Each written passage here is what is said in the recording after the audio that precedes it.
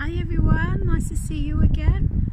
Still at my one of my favourite places, just enjoying the sunshine and the wind blow my hair. I love it. There's a little track down here that I walk up and down quite often, and along here.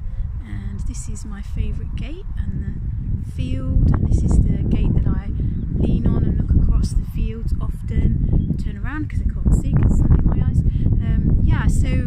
Latest vlog I was mentioning about how we should not forget the Lord's benefits, and we should continually thank Him even in difficult circumstances, actually, because some of the rest of the verse are just following the verse that I mentioned in Psalm 103 verse 2. It then goes on to talk about some of the benefits that God has given us, and I posted that in my last vlog.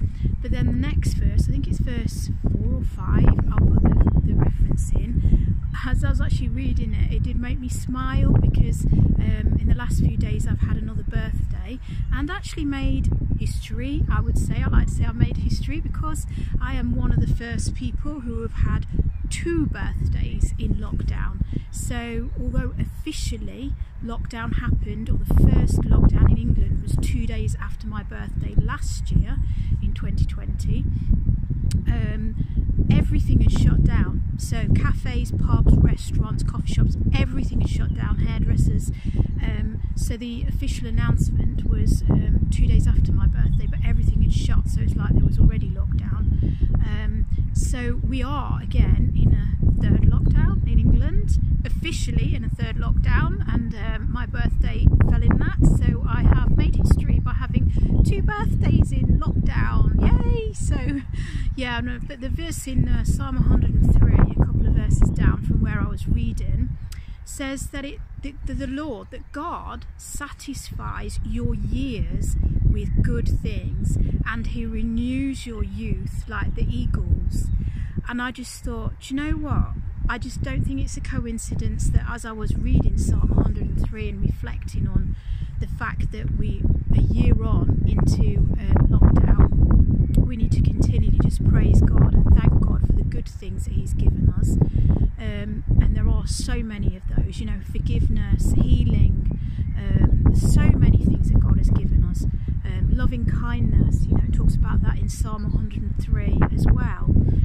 But this next verse, like I say, it talks about how God satisfies your years with good things, and He renews your youth like the eagles. And I just thought, great, I'll take that, because, you know, another year on, and one of the things that I have struggled with in the last few years is the fact that, you know, I'm not saying I'm old, I still consider myself young, but I am aware that things are changing for me physically, and I'm very aware of that, and sometimes my body is doesn't really function quite in the way I want it to, but, you know, thank God I'm actually in a better place now physically and mentally and emotionally than I was a year ago.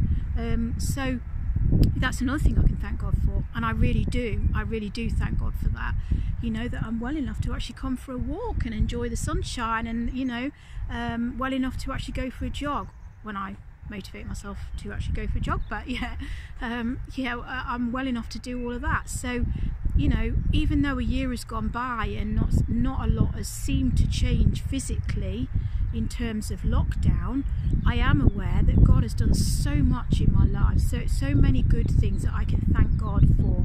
And I am now, I've just really felt impressed in the last few days again to start writing down all of the blessings, you know, and I think I'm just going to leave a space, because I think, Holy Spirit, that God is going to keep reminding me of all of the blessings in the last year, in 2020, and then coming into this year, 2021. So yeah, I'd encourage you, just don't focus on the immediate circumstances, because they will change, but God is eternal and His benefits last forever. So I just thought I would leave that thought with you for today, and I'll see you soon. Bye.